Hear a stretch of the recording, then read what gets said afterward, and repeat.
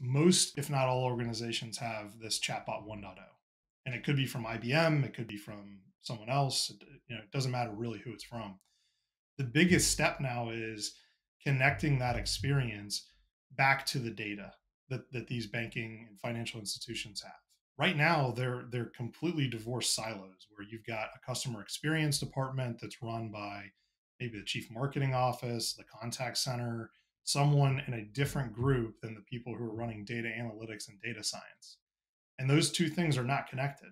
They're not even connected in the most simplistic of approaches. And to say that if I'm having a chat conversation on a web chat and I can tell that this person's angry because of customer sentiment analysis within the chat, maybe I shouldn't give this person an offer for a home loan whenever they're like you, really mad that, hey, I can't get my credit card sent to me. I don't know when it's coming. That's probably the wrong time to offer you some new service or new sale. And so it's very simplistic in the sense of most organizations have those chatbots. They also have a data analytics practice because they're mailing out flyers, they're giving you offers online, they're sending you emails.